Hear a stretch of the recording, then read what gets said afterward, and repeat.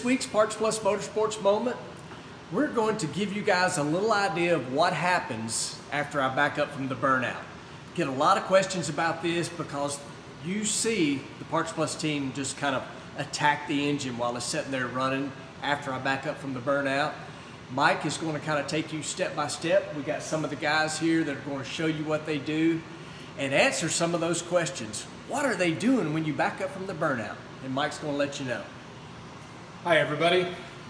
When Clay backs up from the burnout, the very first thing that we need to do is remove the throttle stop. We have a throttle stop on the throttle cable so that it's more difficult to over rev the engine. It's a safety thing. Our throttle stop we don't actually hit because Clay's pretty good at doing the burnout, and you watch Clay. He does the best dragster burnouts of anybody in the category. After the throttle stop is off, then all of the crew, the two crewmen will stand beside the engine.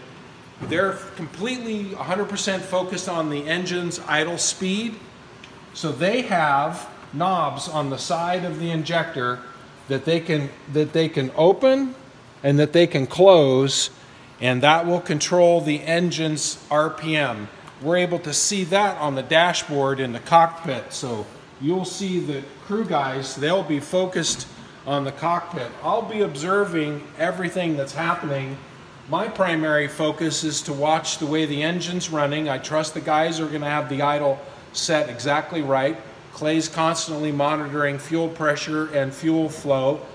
When the car comes back from the burnout, then I will take a look at the headers. I'll look at the exhaust pipes to see how the engine's running. If the engine looks like it's heating up and the pipes are not quite as wet, then I might richen the engine, and vice versa. If the engine looks really wet and rich, I might lean the engine down a little bit right before we pull into stage to warm up the cylinders just a tiny bit, or cool them down if they appear to be a little bit warm.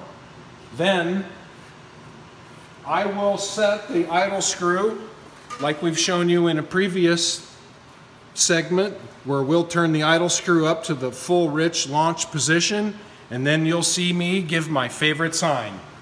Move her on in, Clay.